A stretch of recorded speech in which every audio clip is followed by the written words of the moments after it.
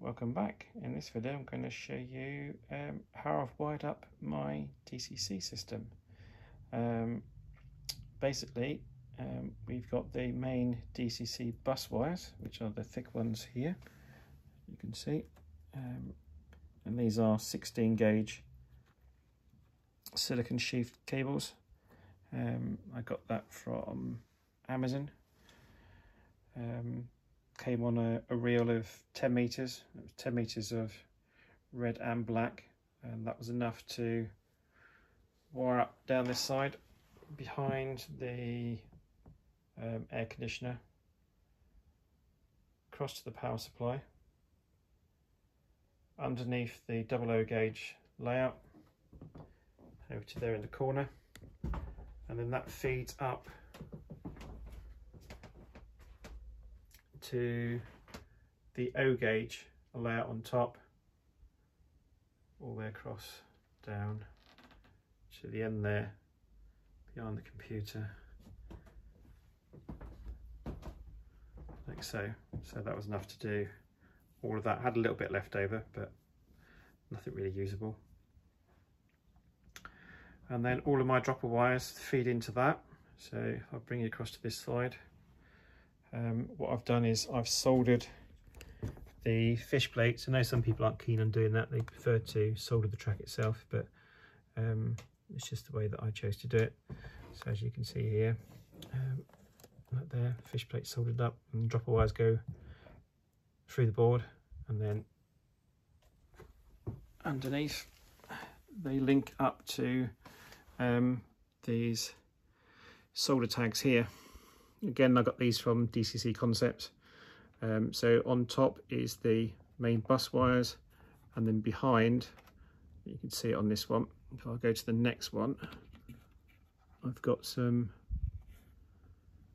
of the dropper wires connected in, so they solder in, and there's a connection between the front and back. One thing to watch out with these bus wires that I got is it's multi-stranded, which gives it the flexibility, but there's something like 400 strands there, so they're very fine.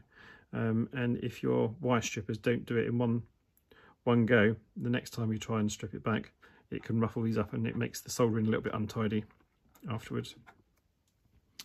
The power for my layout is provided by a Cobalt Alpha power box. This is the regulated power supply. That provides power for the booster unit. That's a 5 amp booster, and that's the Cobalt Alpha box. And that provides power for the DCC control system. As you can see here, I've got the NCE PowerCab. That works quite nicely. When you first set this up, one thing to remember, because it wasn't quite obvious for me, is even though that these are powered on, until you press the power button there, you don't actually have power to the track. So when you install it, and if your locos aren't moving, just make sure you've turned that one on. And I think that's pretty much, it's all fairly straightforward. The 00 gauge layout, it's fairly simple. It's just got the dropper wires there, and they feed onto the power connectors, Pico power connectors. I've only got one set on each track, but the Pico track seems to be fairly reliable. Each of the circuits not had any problems, and that's just relying on the set track fish plates. They all seem to work quite nicely, and as you can see over that side, because the top board is fairly thin, basically what I've had to do is put all of the droppers and the bus wires up on top, but they'll be hidden by scenery once it's all finished. All fairly straightforward. So yeah, hopefully that's of some help to you, and I'll see you in the next video.